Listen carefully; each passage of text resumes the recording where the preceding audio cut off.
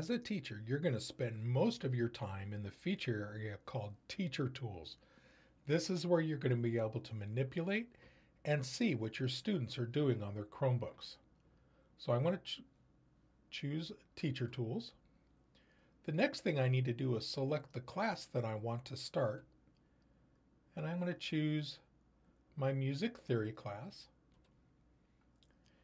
And I'm going to choose Start Class. Now you have nice instructions right here. Since I don't have to worry about deleting any students here, all my students are in that class session. I'm going to say Start Class.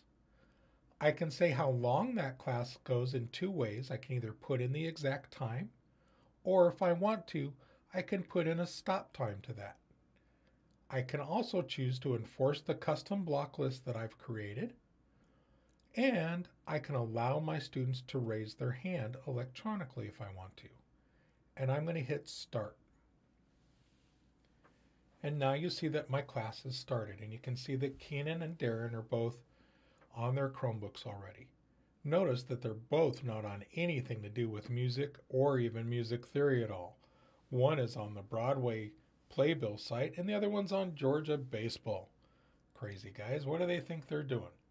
Well, that's okay. Let's say I want to get their attention at the beginning of class, and I want to get their attention so I can do some teaching. Well, I'm going to choose Screen Lock here. Do I want to apply this to the whole class? I'm going to say yes. And then I can put in whatever message I want to here. Eyes up. And I'm going to say Screen Lock. And you'll see that those devices are now locked down. If you could see the Chromebook that I have in front of me, you would actually be able to see that it actually says Eyes Up and has that big triangle on there. Now, if one of these students tries to go to another URL or open up another tab or do anything, it's still going to come up with that block screen. They are locked out. When I am done doing my teaching or I'm done with whatever I need to do with the students, I can release that. And once again, it's going to say, do I want to do that to the whole class? And I can say yes. And now the students go right back to where they had finished. If you had noticed, that option comes up saying, hey, do I want to do it to the whole class or not? And I can say yes or no. If I want to just lock down an individual student, all I have to do is click on them, make sure I have the green check mark, and I can say lock down. And now Keenan is locked down. He can't do anything, but Darren is still able to go on and do what he wants to do. And I'm going to release that. And all I had to do was just hit that lock button, and it released Keenan. The other thing I can do is I can push out URLs. At any point, I can click on here, and I'm going to do this to the whole class, and I can say yes. And notice I have a couple of options here. If I forgot to create the web link inside of the web links feature area, no problem. This is where I can put in that URL, name it, and I can add it. Or I can choose from the list that I have here. And I'm going to push out these websites, this collection that I call John Philip Sousa. And I'm going to say push URL. And now you're going to see my students. They're going to open up those websites, and you see that they actually showed up right there. Now, the website that shows up on top is the website that the student actually has open. That's the website that the student is actively looking at, is the one that's on top. And you can see that Darren switched over to the Wikipedia page of John Philip Sousa right now. Now, at any point though, I can sit there and I can close out any tab. I can look over here and I can say, what's Keenan doing on that Playbill tab? I'm going to close that. I just hit the trash can, and now that tab is gone. Okay. You also have another view that you can use as a teacher. Now, I like using this tab view right here because that shows me exactly what tabs the student has across the top of their browser there and what they have open. You do also have a screen view that you can look at. If you come over here to these two boxes, I can collect this other box here, and I can see his screen view, and I can see that Keenan is now on the CHS Wind Ensemble site, which is just fine, and Darren is on that Wikipedia site. It also gives me the time that they checked in and stuff like that. I'm going to go back to tab view, and I'm going to have my students, kind of looking around, and I'm just kind of watching what my students are doing. I've given them instructions, and all of a sudden I see Darren is on Georgia baseball again. What am I going to do with that kid? This time, I'm going to hit this big I right here. And this is device view. And you can see now I'm seeing exactly what Darren is seeing on his device. And he's on the baseball, site. And he's just kind of roaming around there, and it looks like he's going to bring up the roster. Yeah, look at that. He's got the roster going on that site. And so they're looking at, he's looking at different students and what they're doing on their websites. And I can sit there at this point, I can come up here and I can say save screen. And I can click that right there. And at the top here, you see it says screen successfully saved to students session details. And I've saved that screen. Now that I've saved that screen, I can chat with Darren and ask him to stay off that site. So I can choose chat. You can see I've already asked him one time, and I can say again.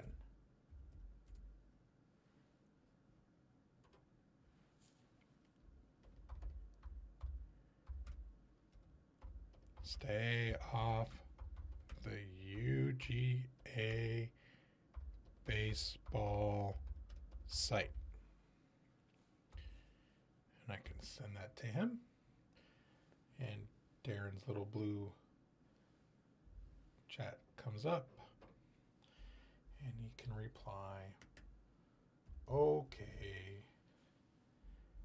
And I can hit send. And he hits send and it replies back to me. There's okay. Now, something about chats. Chats can only be initiated by the teacher. Chats have to be specifically between the teacher and the student. They can't go between students. So it's only initiated by the teacher, and it's only between the teacher and the student. Once the chat is done, both parties can click out of it and get away from it. Now, at this point, I want to see Darren's history. I want to see what's going on with Darren. I can come up here, and I can go to history, and I can see the history. I can see the command stuff that I've pushed out to him. And I can see those save screens would be right there. And I can see that chat history. Really kind of neat in what it's showing me there.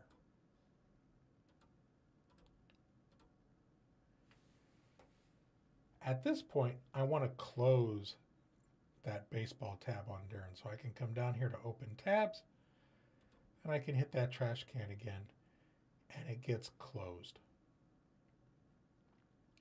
Now, if I want to keep Darren permanently off of there from now on, I can go back here to web links. I can go back to my custom block list here, and I can say add from recently closed. And right there, that UGA site's going to come up in a little while.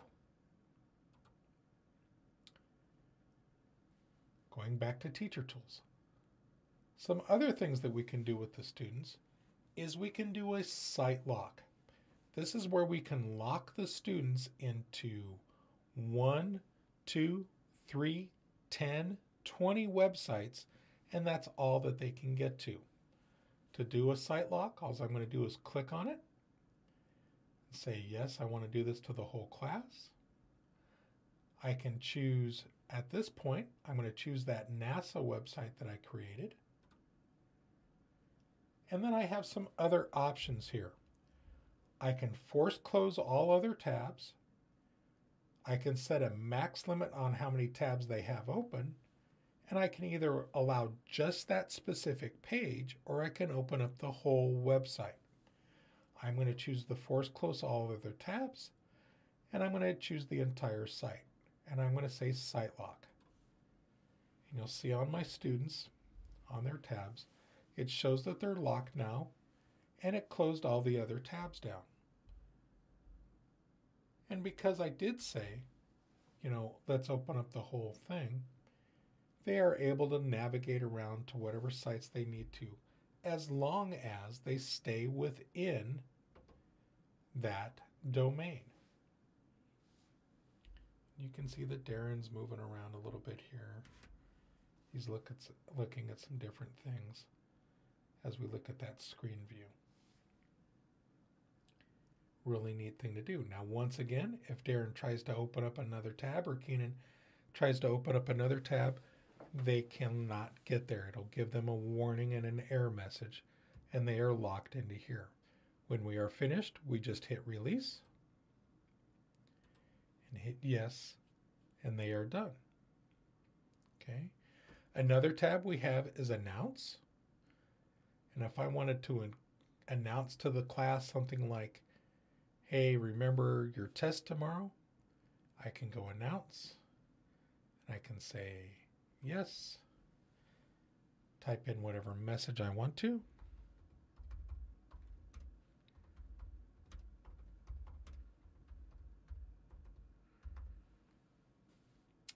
and hit announce, and you'll see the message that comes up on their screen here, and it shows that there's an announcement there. Now, if the student must acknowledge it, and they'll acknowledge it, and you'll see that it goes away. If we're in tab view, you'll see that they have kind of that bullhorn right there. It'll show that that student has not yet acknowledged that announcement. Really kind of a neat system here. The other buttons that you have right here is you have, like we've already talked about, the device view. This is history, so we can look at the history of where Darren or any other student has gone. That includes command, including history. That includes chat and save screens. You can also export this history out into a CSV file if you need it for later on.